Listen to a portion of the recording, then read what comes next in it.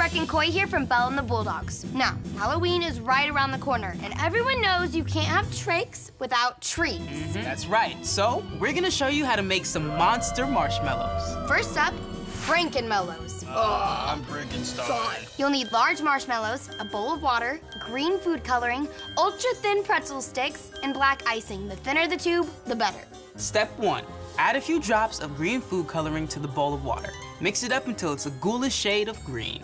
Looks very ghoulish to me. Yeah, I would say so. Okay, step 2, dip your marshmallows in the green water until it's totally gone green. Step 3. Lightly dab them with a paper towel, then let them dry completely. Step 4, use the black icing to draw Frankenstein's face and add a little hair, mouth. Looking cute. Yeah, that's nice. Ooh. Step 5, break a pretzel stick in half and stick one piece in each side of Frankenstein's head. I mean the marshmallow. Nice! It's alive! It's alive! Sorry, got a little carried away. Next up, Jackomellows. You'll need large marshmallows, a bowl of water, orange food coloring, black icing, and thin pretzel sticks. These little guys are super simple but scarily delicious. That's right. Step 1, add orange food coloring to your water and mix. Step 2, submerge your marshmallows until they're bright orange. Step 3, dab them and let them dry.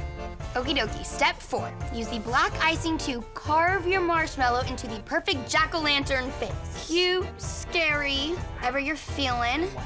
Look at that. Okay, step 5, break off a piece of pretzel and stick it in the top for a stem. Long stem. Did you make fun of my stem? That's a long stem, dude. So what? Looks like a plunger. It does. Okay, fine. Yes. Okay, we're gonna start over. I'll give you a shorter stem. Thank you. Fine. Fine. Okay, this is much better. Is that better? Yes. Now that is a jack-o'-lantern. Adorable and delicious. Okay, now for the marsh spider.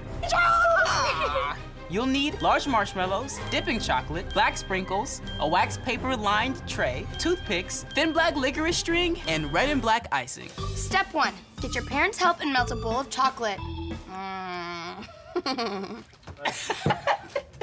Step 2, dip a marshmallow into the melted chocolate. And now, step 3, dip the marshmallow in a bowl of sprinkles to give it that hairy tarantula look. Nice. Can I eat it now? No. Okay.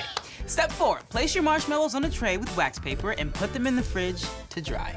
Step 5, use a toothpick to make 4 holes on each side of your marshmallow. Okay, now, step 6, cut 4 pieces of licorice, dip the ends in chocolate, and stick them in the holes. Voila. Step 7, finish your spider by adding 2 eyes with red icing. Ooh, it now looks evil.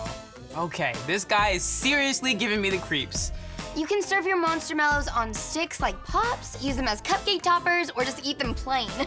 All right, sorry, buddy. Your time has come. Oh my. Happy Halloween. Happy Halloween, this is delicious. Wow. Can I take these home? Yeah, I'm gonna take these home. He's taking them home. Happy Halloween, guys, see ya.